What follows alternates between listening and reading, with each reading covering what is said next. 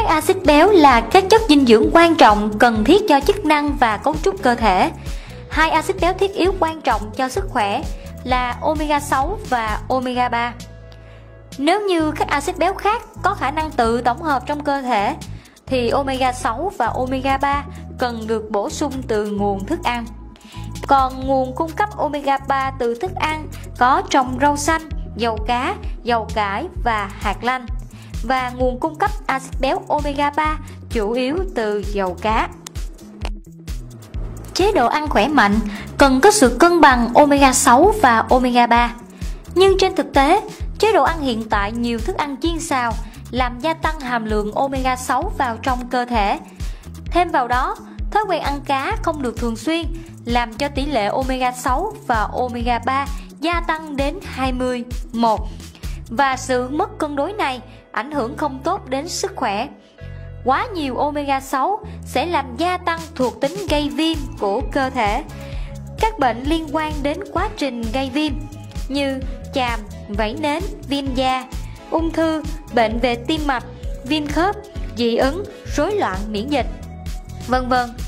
Vì vậy, chúng ta cần giảm lượng omega 6, trong khi đó cần gia tăng omega 3 trong bữa ăn hàng ngày để tạo sự cân đối của hai axit béo thiết yếu omega 6 và omega 3 về tỷ lệ 1:1.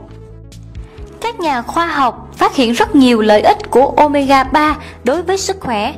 Hơn 100.000 nghiên cứu khoa học đã được công bố về lợi ích của cá và dầu cá. Từ việc giúp cân bằng phản ứng viêm của cơ thể, omega 6 có thuộc tính gây viêm, trong khi đó omega 3 có thuộc tính kháng viêm, đến hỗ trợ chức năng tuần hoàn não bộ. Lợi ích chất béo omega 3 đối với sức khỏe đã được chứng minh rộng rãi trong cộng đồng khoa học. Lợi ích axit béo omega 3 bao gồm tăng cường chức năng hệ miễn dịch, hỗ trợ sức khỏe tuần hoàn, cải thiện chức năng xương khớp, cung cấp dinh dưỡng cho da và điều hòa phản ứng viêm của cơ thể. Trong số các chức năng trên, EPA và DHA đóng vai trò cung cấp dinh dưỡng cho màng tế bào của tất cả tế bào trong cơ thể, bao gồm tế bào não. Các nghiên cứu cho thấy EPA và DHA hỗ trợ chức năng não bộ và sức khỏe tinh thần. Các khoa học gia dinh dưỡng khuyến cáo chúng ta cần gia tăng tiêu thụ axit béo omega 3 để giúp cân bằng các axit béo thiết yếu trong cơ thể. Omega 3 có nguồn gốc từ thực vật như rau có màu xanh, dầu cải, dầu hạt lanh, đậu nành, hạt óc chó, và một nguồn omega chủ yếu từ cá như mỡ cá, cá hồi, cá trích, cá thu. Tuy nhiên, chúng ta không phải lúc nào cũng tiếp cận được nguồn cá tươi để bổ sung omega 3. Thông thường thì cá nuôi có hàm lượng omega 3 thấp hơn.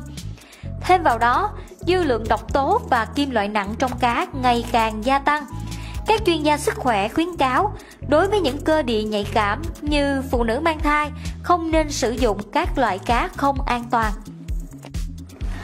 Marine Omega của Phạc là nguồn bổ sung an toàn và thuận tiện axit béo omega 3.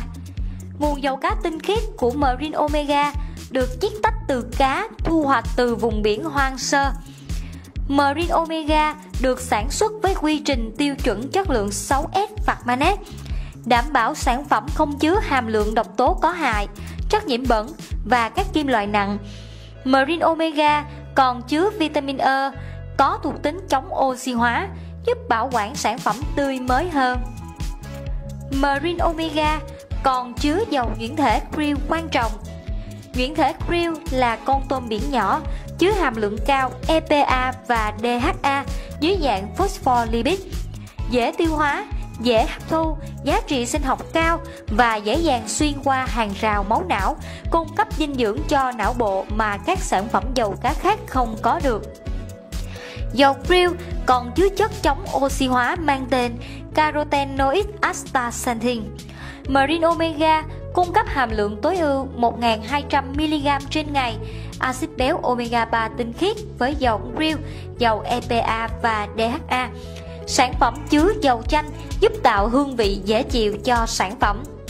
Marine Omega thích hợp sử dụng cho tất cả mọi người mong muốn cải thiện sức khỏe, chống lão hóa.